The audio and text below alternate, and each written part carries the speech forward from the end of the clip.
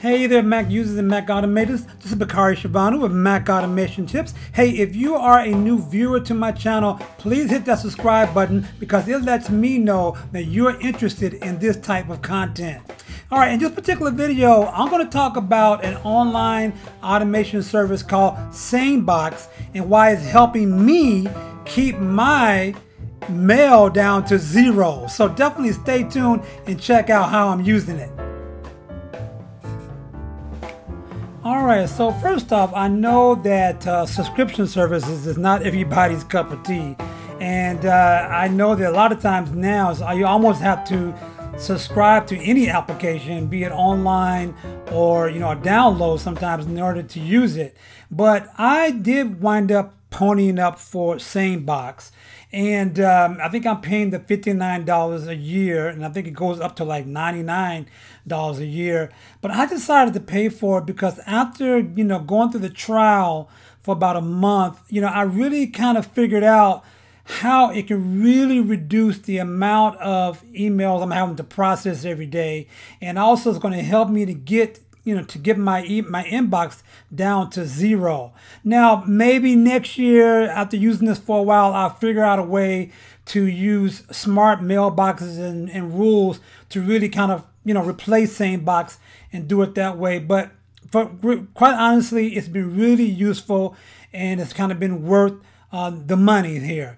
So basically what you're going to do if you want to try out SaneBox, they give you a 30-day trial, and if you use my link, you will also get the 30-day trial plus a $5 off of the first year. I think the subscription, or you get a $5 off of a month of subscription there, and I also get $5 as well if you use my link. So if you're interested in it and just want to try it out, do that. One of the things that I do, one of my little tips is when I try out a subscription, what I do is I subscribe, and then I put it on my task manager to remind me when that trial is up, and then I'll decide whether to keep the subscription or to get rid of it. And a really good service will also remind you that they're going to charge you for the subscription after the trial service. But just in case, you want to be able to put yourself a reminder in there. So basically, I'm going to be very honest. SaneBox is to me can be a little daunting because there's a lot of different features in there and a lot of the things you have to kind of do in order to really kind of finagle it to make it work for you. So when you sign up, what they're going to do is put a series of folders automatically. You're going to give them your email address, your iCloud email. You're going to give that and sign in. I think you use two-factor authentication there. You're going to go through that process. That's a little bit complicated, but it will walk you through that process if you've never done that before. And then it's going to add all of its SaneBox type folders automatically in your iCloud account there, right? And it's going to be even more than these. I think it's like 7 or 8 of them, right? And they're going to put them in there. And when you open up, after you add your account, after you do take for the trial or subscribe, they're going to add these folders there. And you don't want to change the name of the folders. You can pretty much move them around if you like. If they appear to the bottom, you can move them toward the top, what have you. You can do that. But the main three you want to look at is was one called Sane Later, Sane News, and Sane Bulk. And then there's Sane Archive. All these are explained on the website. They will send you quite a lot of emails, just kind of explaining what's going on, how to use it. There are some video tutorials on YouTube, including the one I'm kind of giving you an overview of right now, right? So there's plenty of that too. So you're going to have to, when you get ready to do this, you want to spend a little bit of time every day just, trying to figure out how to best use it and utilize the resources there. So And then, so what they're going to do is they're going to, they're going to analyze the emails that you get from, you get in your Apple Mail, and they're gonna analyze that. And they're gonna kind of separate it off, and they're gonna put some emails that they think that you really want to see, right? And they're gonna put that straight up into your inbox. And a lot of that might be emails that you've replied to previous, in the past. It might be emails that match a contact, or the contacts in your contact a list application there. So they use these different algorithms to just figure out what emails that you definitely probably want to see show up in your inbox. And then they got another one called Saying Later, and these are emails that you might want to see, but not necessarily in your inbox. You can check them later on. This particular box here, usually in the morning, it has for like I don't know, 30 or 40 or 50, sometimes 60 emails in there that I just dump out, and I'm going to show you how I quickly get rid of them. But so those are the ones they think that you might want to see, but they're not going to put it in your inbox. And then one of the things that I like, because I subscribe to so many newsletters, they're going to take any emails that appear to be newsletters, right? Newsletter emails, and they're going to put those all into one box too. And, quite honestly, just like some people might do with my own newsletter emails, some of these I will scan them, but I will dump a lot of them, because I might read them, I might check them out, but I'm going to dump them at the end of the day. So those are the three that I use on a regular basis. There are other ones that I did not subscribe to. So you can go, when you go onto the when you get ready to sign up for the service, which is let me see, right here.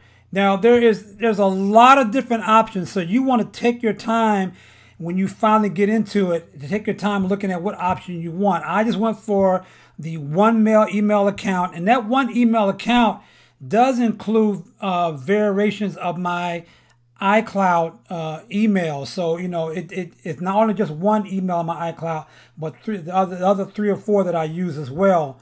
But if you wanted to do your iCloud email as well as your Gmail account, then you would need to get the plan that handles 2 emails accounts. And then it gets down to this notion about the different features that it offers. You want to get 1 optional feature, or 5 optional features, or you want to get all the features. Definitely the Saying Later box is definitely included in all of those. So but you can get an extra 1 or 2, I think, up to 5, and also these kind of reminders. Also, Same Reminders, which is another feature that you can have it remind you of emails that you designate to be reminded for, right? So so again, though, the weird thing is just, like I said, that you're going to get these folders in there, and it's going to separate this stuff out.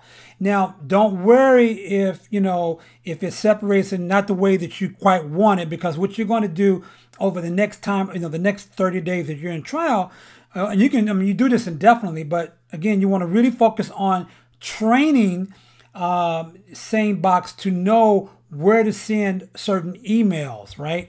And so you want to do that, and basically they're going to send you a digest right here.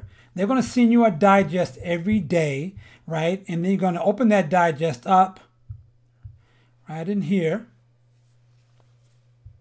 Okay, and then there's going to be a list, and then it's going to tell you where emails are going right now. Like, the emails that you received today, where are they? Where do they go, right? And in your Saying Later box, your Saying News box, that kind of thing. And you notice those are the 2 that I principally have. Now, in this, I can review this and say this eBay marketing email. I don't know what that was, but right now it's in saying later. If I wanted to change it, I can put it into the inbox here, and it will change it to that, or put it in the same box and put it to that. The same bulk, I forget exactly what the same bulk, how that works, but it explains it on the site as well. All right, I'm not, for some reason, I don't think I'm even using it, so I'm not sure why it's listed there. So anyway, they're already there, and you can, select them individually, or you can select them all and train them to go to one particular designated box that you subscribe to. Now, again, when you are on a trial, you will get, access to all the boxes and be able to decide which ones you want there, right? And so basically, I'm pretty satisfied. You see the majority of the ones that are in my Sane News, but I'm pretty well satisfied, so I'm done reviewing. Now, let's go back here. So another way that you can train, which is you don't even have to go on the website, but even though you will probably want to go into your account probably on a regular basis, particularly through the trial period, just to kind of really understand how to use it. But suppose I want to take this right here, this get response, and I want to make sure that right now it comes in my inbox. So yeah, I definitely want to see it. But if I don't really care, I can put it right here in the same later, and basically what that'll do is it'll automatically train it. So next time that the get response email comes, it will come in the same later. And basically, you see what I've done here is I've dragged these boxes here up until the favorite bar here on my mail. So that's how I can quickly reach them there. So that's that's fine there. So that's another way that you can train it. All you got to do if it's an email in your your Sane News, but you want it to appear in your inbox, you just put it over here to your inbox, and next time that it comes up, it will do that. So that's really great about that. And so all I have to do when I'm now in my inbox, see, I pretty much just navigate and browse through my emails. And I use my favorite application. You probably should already know what it is when, if you listen to my videos a lot, I use BetterTouchTool to go through and delete emails that I don't want. So if I want to get rid of this, I do a 3-finger click in Mail, and that just gets rid of it right there. And so that's how I do that. And I can go through and delete those. The same thing here. I can go through and delete. I can go through some of the emails that I see here in the news, and I can just, as I'm browsing them, I can delete them one by one, right? And let's see, getting stuck here. Why are they getting stuck? Okay. All right, got stuck for some reason. But anyway, so I can go through and do that. And then normally, though, to be honest, I just go through and scan to see if there's any emails that I definitely want to check out here, right? And I'll go through and do that. And if I don't really see anything, like for example, here, I might really check this out here. And if I really want to keep it, I'll either I can either put it, I try to put it somewhere in a folder over here. I try to create folders for the type of emails that I might keep, right? And so this one deals with kind of blog related here. And so probably what I would do is just, put it, I don't know, I'll put it, let's see, put it right there, just put it blog related, and then I'll go back and look it up. But the thing is, so I typically try to do that. But so anyway, after I'm done scanning it, what I do is a 4-finger click. And basically what that does is select them all and deletes them to the trash. So my goal at the end of the day is to really get my Apple Mail, my inbox and my mail gone by the end of the day. I really try to do that. Now, sometimes I may leave a few of these, a few emails in my inbox I need to get back to the next day, right? But typically I try to go ahead and make a decision about what I'm going to do with them right then. All right. Now, another thing is, if, say, for example, I wanted to, this is one of my, here's one of my emails from myself, so if you are a subscriber to Mac Automation Tips, you probably get these emails announcing that I have a new video or a new article posted. But say, for example, I wanted to, come back to this email 3 or 4 days or next week or whatever. They have a service, that part of their feature is Sane Reminder. And the Sane Reminder, I think with the basic package, you get, I think, 10 reminders a month, right? And so you could, read this email and then you can forward it here. And then what you'll do, and I have an automation set up to do this. But so say I wanted to do it, come back next week. So I have that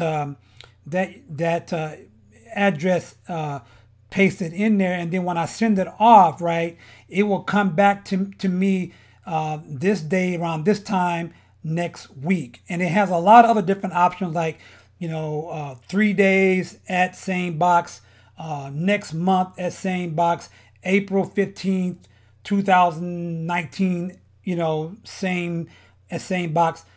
Whatever you want to do, you can have them remind you of this email based on the time that you set into it. And again, they have a page that will show you how that works and how you set that up. So so that works out pretty well as well. I don't use it too much, and the reason why I don't use it a lot though is because typically if I say remind me 3 days from now, I'm pretty much in the same situation that I was today. So either it's best for me to go ahead and just deal with it, or park it into a folder somewhere and come back and deal with it later. Because otherwise, there's no point in me having to show back up in the inbox, and then I'm like, oh man, I'm not ready to deal with it right now. So anyway, so I try to deal with it. And the most important thing that I found since I started using SaneBox, and I've tried a lot of different methods, believe me, is again to create folders, to put those emails in your inbox, put them somewhere, so that you will be able to find them when you're ready to deal with them. And I even have a thing called a temporary folder right here, so that these are things I'm going to try to check this folder like once a month, just to see if there's any emails in here that I need to look back over. All right, and then I think I had another one called reply. If I can't reply to something, I email like right immediately, I will stick it right here in this reply folder, and then I will definitely check that on a regular basis as well. Like probably every day, every other day. But typically I'll know when I put a email in there, because I don't put a lot of them in there. I try to really limit it. I try to take care of the email right then and get it done. So that's the reason why I'm using this using this service. I know that it's kind of difficult to pay for subscription services, but unfortunately that's the only way kind of to support developers and for the work that they do, and to also just get a good service. And I think that this service is pretty good. I think I'd like to see some more features added to it for the $99 a year. That's quite a lot. And so there's some other ways that you can utilize mail rules and mail Apple Mail smart mailboxes and things like that to maybe take care of this feature as well. And again, probably by next year this time, I may have just kind of figured that out. But SaneBox kind of does a lot of this kind of filtering for me in a way that makes it really easy, and I don't have to have my mailbox cluttered with 300, 500 emails every day. I just don't like that, so it's a waste of time. So I'm spending a lot less time in Apple Mail than I used to before I started using this. So I would definitely recommend and give it a try.